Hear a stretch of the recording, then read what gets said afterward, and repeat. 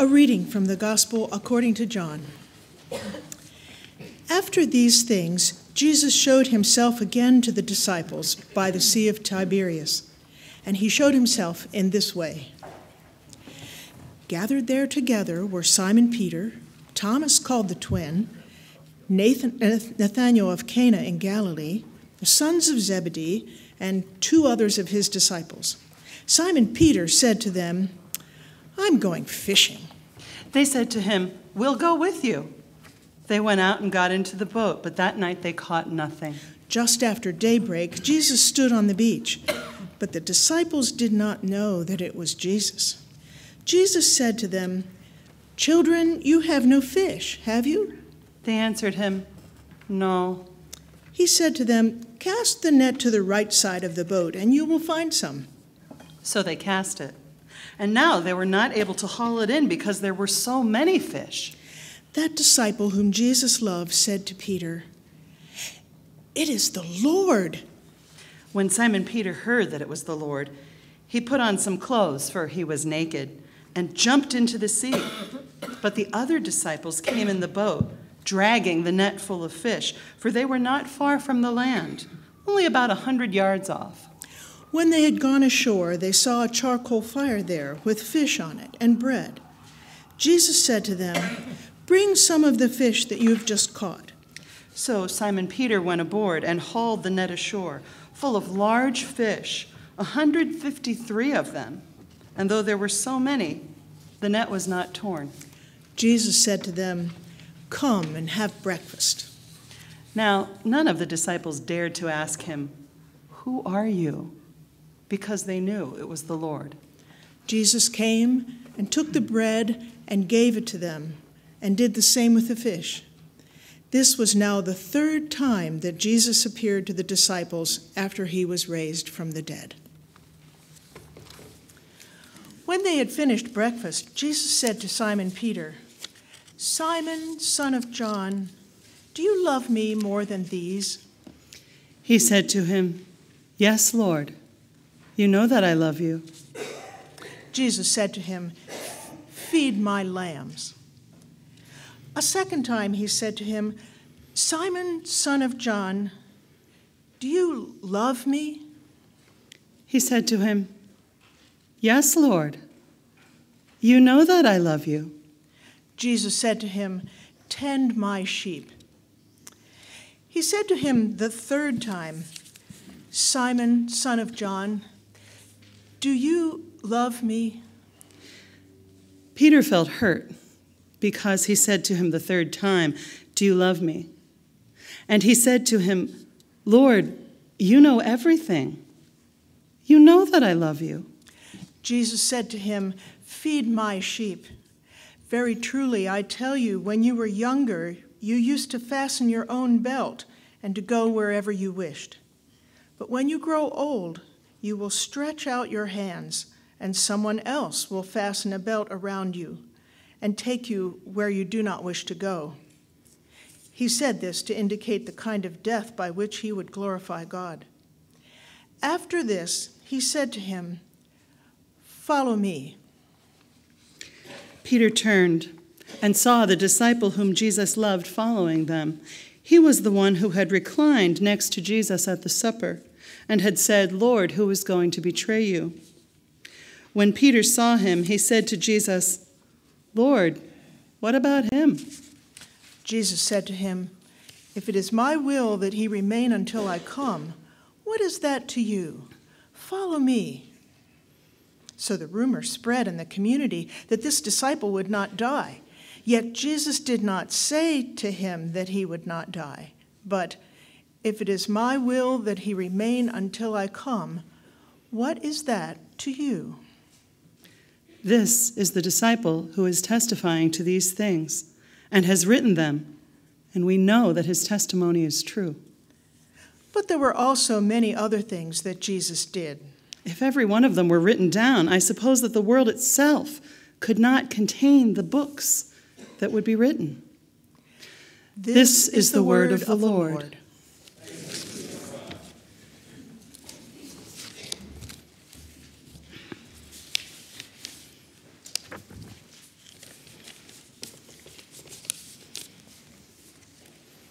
You know what it's like when you haven't seen someone for a really long time? Or even maybe a short time, but a time that's been packed with so much experience or change or growth that it feels as if an entire lifetime has come and gone. You know that feeling of wanting to reach into that person's soul and just open it up and hear all the words you want to hear, but to know that you need to go slowly, that in time they will unpack those experiences for you just like they unpacked their luggage. And you just have to trust. There is time. We will get to it all.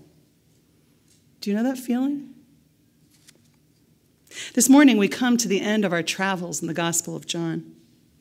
And we find the friends and followers of Jesus have returned home, following the astounding and heartbreaking and terrifying and surreal events of Holy Week.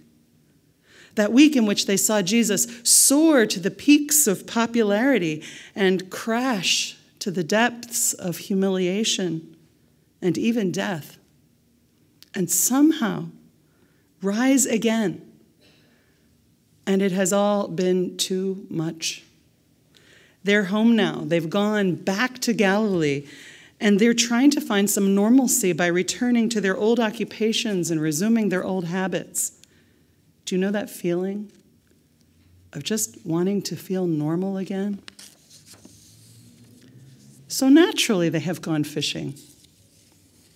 And into their attempt at normalcy comes Jesus. Though, just as when he showed up on Easter mornings, folks are having some trouble recognizing him at first. But once he points them to an enormous catch of fish, followed by a nice grilled fish and bread breakfast on the beach, they know something's up. And they want to ask him things, mostly, who are you? But they don't, because they do know who he is, and it is a week or so after Jesus was crucified and died and buried and then somehow rose again from the dead. And what they really want to do is reach into his soul and open it up and hear all the words they want to hear. They want Jesus to fill the enormous gaps in their understanding, to help them make sense of it all. They want to ask him all sorts of things. What would you ask? I mean it, what would you ask? If there you were with Jesus a couple of weeks later, what would you ask him? That's a great question. What now? Anybody? How long can you stay? Isn't that the question we always ask the people we love when they come home? How long can you stay? Anything else? How? How did this happen? How is this possible? Why did this happen? What does this mean? Were you really dead? What's it like being dead? What did you see? Where did you go? Did you see God? Are you God?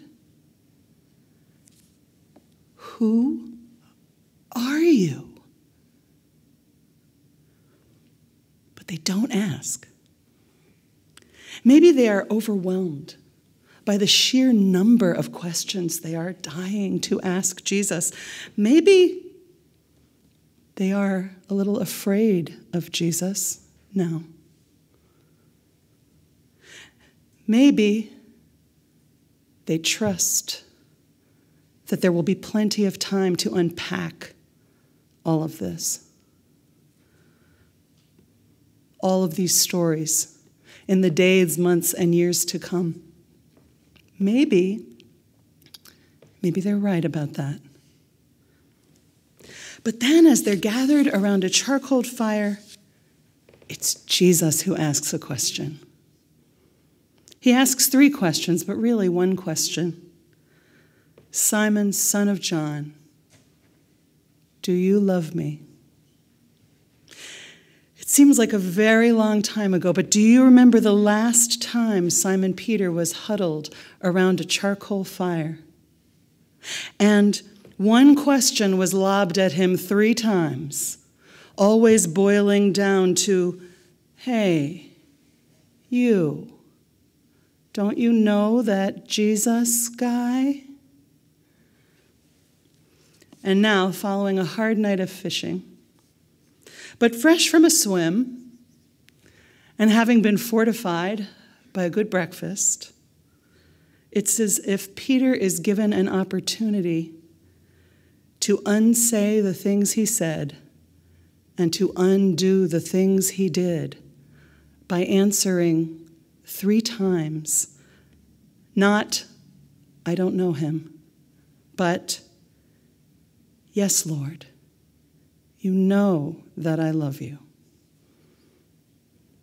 To which Jesus responds, feed my sheep.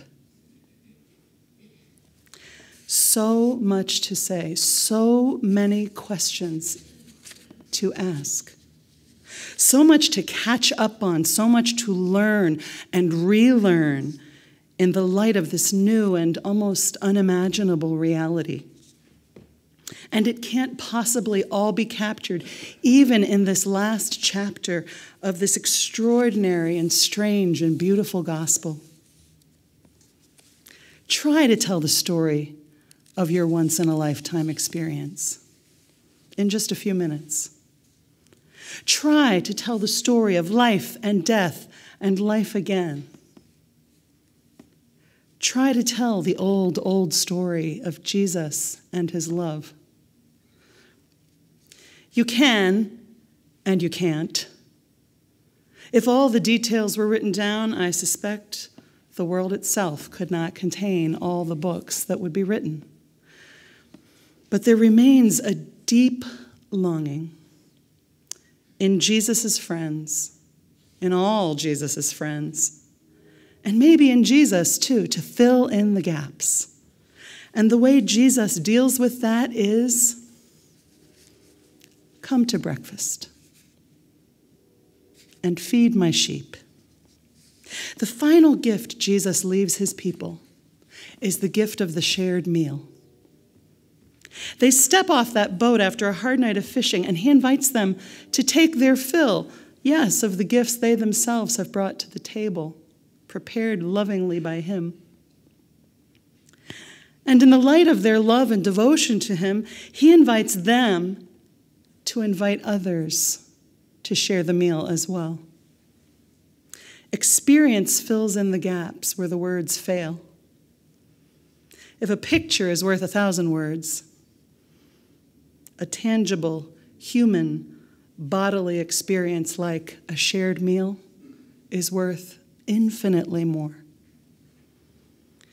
Jesus invites us to the meal. He invites us to come from our days of work and play and rest, from our nights of sorrow or joy or confusion.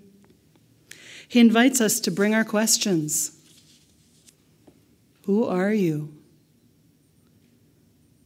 Am I doing the right thing? How do you want me to love? How can I be the person you want me to be? Will you be with me? He invites us to bring the offerings of our lives and to sit with him at the table. He wants to fill in the gaps for us.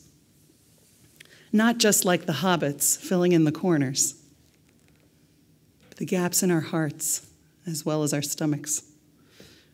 He wants to answer our questions and question our answers. He wants us to add our own chapters to the story, God's story and our story written together. At the end of the story is an invitation to make it our beginning. Jesus invites us to the meal. Come, he says.